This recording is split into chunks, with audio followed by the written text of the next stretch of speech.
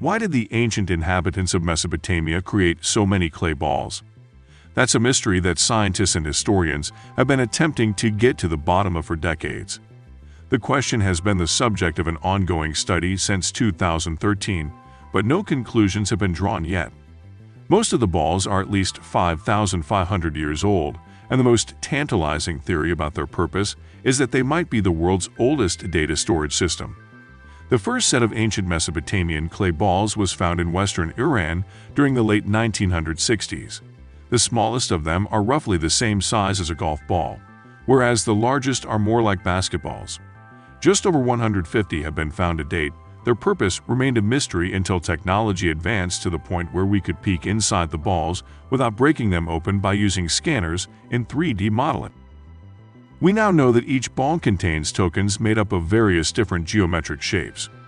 It's possible that these tokens represented encoded information, perhaps recording the value of a trade or the number of goods involved in an exchange. We'd only be able to prove this if we had a cipher to crack the code with, and no such cipher has ever been found. Subscribe for more videos like this and turn on the notification to help the channel out. Thanks for watching.